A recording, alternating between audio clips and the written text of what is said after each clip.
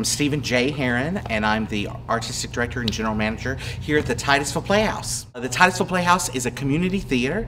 It has been housed at the Emma Parish Theater since 1987, and next year we'll be celebrating our 50th anniversary that the two entities merged together to join the Titusville Playhouse. You may ask what a community theater is. Well, a community theater is, our mission statement is to bring art and entertainment to the community as a whole. And we can do that through producing our own work, bringing in concerts or theatrical productions, but it's really to provide a service for the community. And the community we consider to be North Brevard, I would say Viera, North, all the way to Mims. What's above Mims? What's above Mims? Daytona, I guess. You have the artistic team, which is the director, the music director, usually a choreographer. If it's a musical, you've got a costumer, you've got a set designer, you've got a tech director, you've got a lighting designer, and they all work together to create a show that we put on.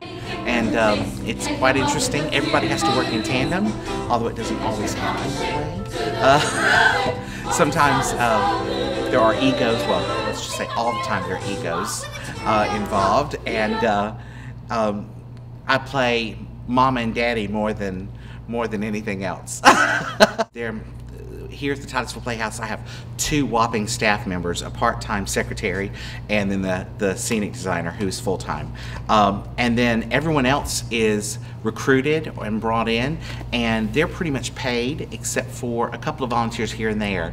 Actors, all the actors are completely volunteer, unless our philosophy here at the Playhouse is that if we have auditions and we don't have someone right in the community to play a certain role, we'll go out and cast that person from either Orlando or professional talent, and those people would be paid, but they're very minimal. We have this year, which is the 2011-12 season, we've only had 6 performers out of 15 shows that have actually made money, and they're not making lots of money.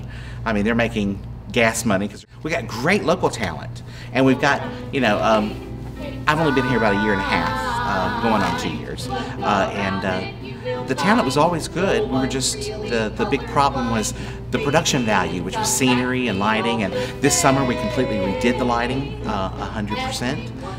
Brought in a whole new lighting package, and it's not the best it can be, and this summer we're adding to it, but it's a system we can keep continually adding each year and growing. Last year we brought in a scenic designer. You may see the set is phenomenal, and they have been all year long because his name is Jay. That's what he really specializes in, and we've taken a huge step up just from having him on board.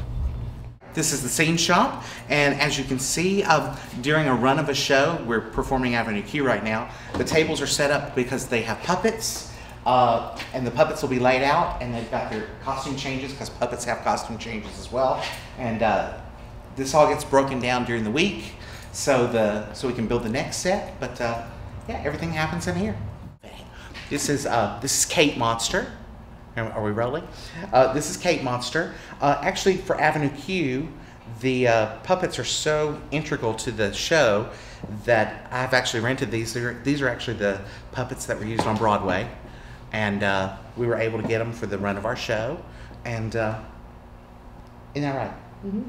And they all have costume changes. This is the performance set.